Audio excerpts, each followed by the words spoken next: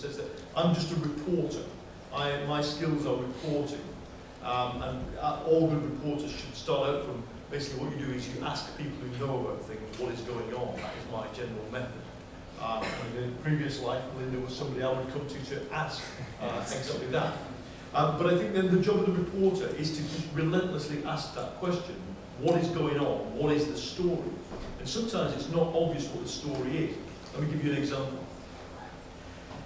I didn't want to be the economics editor of Newsnight. I was offered the job and I was really, I was already a reporter on the programme, and I'd spent a long time getting away from doing business reporting because I thought it was quite boring. Not enough stories were going on.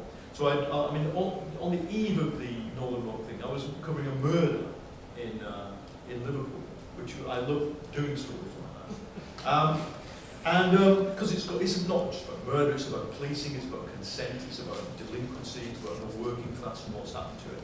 But I made them write People, Planet and Profit into my job title in 2007 when I got the job, because I just really did in April 2008, because I wanted to do the whole thing.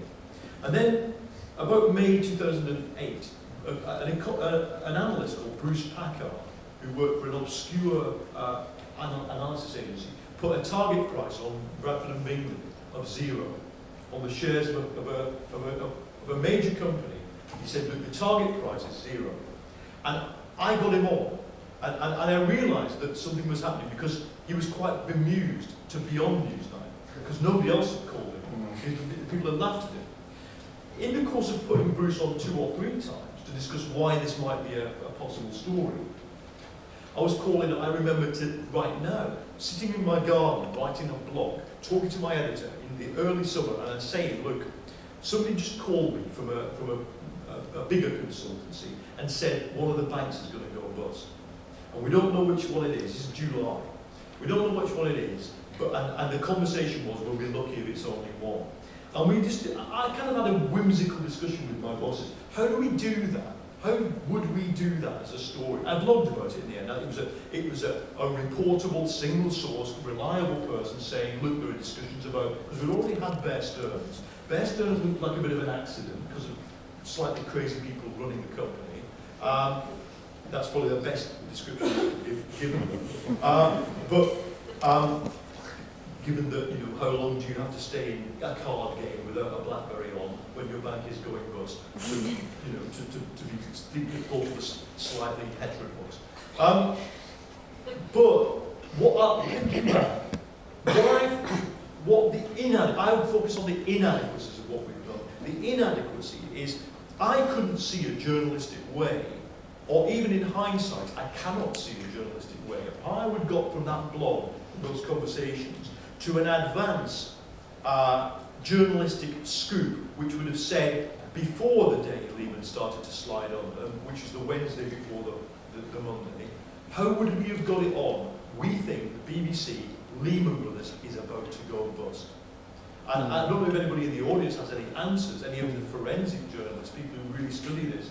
I can only think of hacking their emails and their phone accounts, or employing private detectives to follow and listen to who was the key person, the FD, because the FD was giving briefings that turned out not to be right.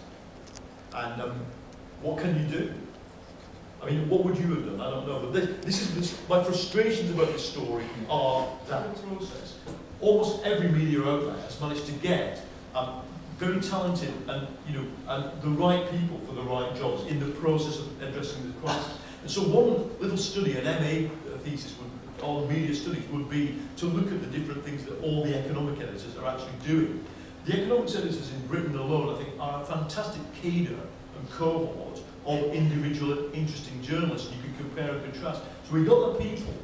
I think generally, you report to your audience. All editors are very concerned about addressing the audience in the right language. Where it came up for us, and again, this was on the day the TARP failed, so about the end of the second week after Lehman, the TARP fails in Congress, disaster. I was already talking to bond analysts, and generally the bond guys were coming out of the woodwork and wanted to talk, and people who had been in the markets in Japan, who bought the general thesis, the Steve Keen thesis, that if this goes, we're going to have a decade of stagnation, which only monetary stimulus can even save us from. And then they said, have you heard of quantitative easing? And really, I mean, I'd kind of heard of it, but I didn't understand it. And I went to the program and I said, look, the people I'm talking to are saying, even at this point, we're going to have to start talking about printing money, quantitative easing. And honestly, I mean, I think this is known. There was an argument inside Newsnight's editorial team as whether we could even use the word.